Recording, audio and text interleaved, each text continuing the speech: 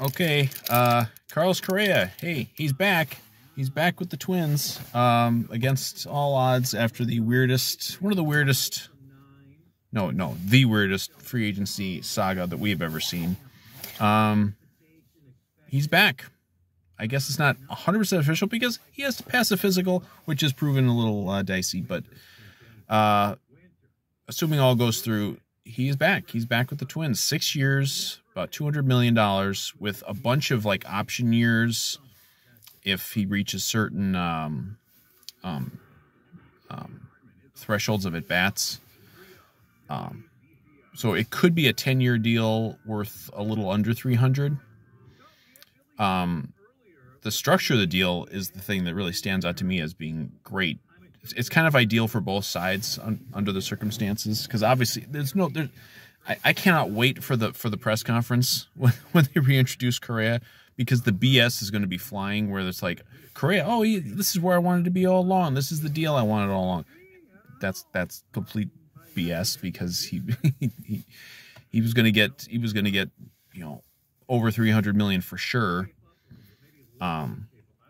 Originally, and then I forget what the deal was with the Mets.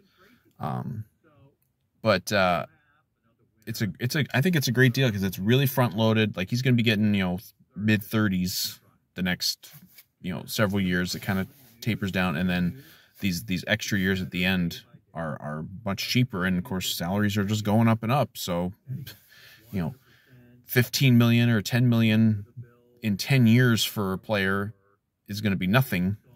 That might be the minimum salary. So I think it's a great move to bring him back. Like obviously if the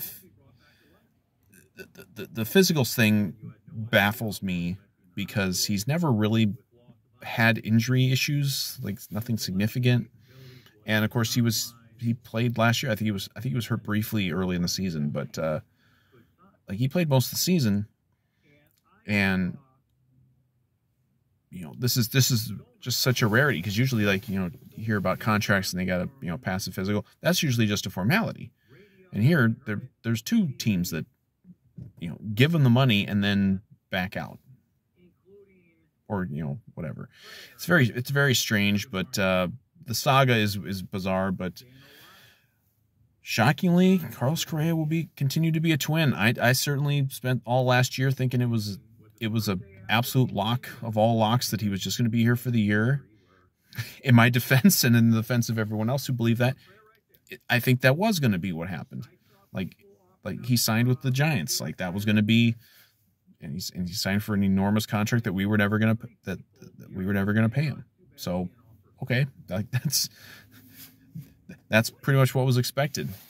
But he's back, and I never doubted that. Like, when he would talk about how he liked Minnesota, I'm sure he did like Minnesota, and obviously if he hated Minnesota, he wouldn't even have been taking this deal. It definitely, like, he's gonna say that he never wanted to leave. He wanted to be here all along. That's BS. He definitely wanted to get the big money, the biggest money, somewhere else that he could also win. I still don't think this makes the Twins much in the way of a World Series contender. They might be able to hold on now as a division contender. They still got a lot of work to do on that pitching staff, but it's a good deal. I'm glad they made it, and it's kind of the, it's similar to the Buxton deal. It's more expensive than the Buxton deal, but it's similar in that it's 6 for 200, but you didn't absolutely just fork over the whole franchise to one guy.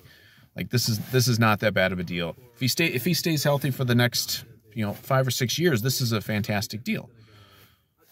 And if there's still something later, beyond the 6 years, great. If he's here for 10 more years and is productive for all 10, that's fantastic. He'll have his number retired up on the facade at Target Field, but it's just the weirdness of how we got to this point. Because the deal that we originally offered, where he took the Giant deal instead, like it was an offer for show. It was, what was it, like $280 million for 12 or 13 years. It was just for show because they knew he wasn't going to take it. I'm really surprised that they even took a deal this early in the offseason still. It's still fairly early in the offseason. I mean, it was March when Correa signed last year. Now they had the lockout, so it was a different situation. But I think this is a good day for the Twins, and they don't have very many good days. So not a whole lot else to say, but it's good to have Correa back. Obviously, this means also they'll have to figure out where to put some other guys that are coming up like Royce Lewis, but or maybe they can trade somebody and maybe trade him and get some pitching. But this has been a shitty offseason for the Twins. They've been doing a lot of things that have just been beyond baffling to me, and a lot of just inaction. But this kind of saves the offseason and puts them back in a position where they can go into 2023 at least planning to contend for the division. So that's good. Good job, Twins. I don't give the Twins credit for much very often, and there's not a lot of reason to give them credit, but good job on this one.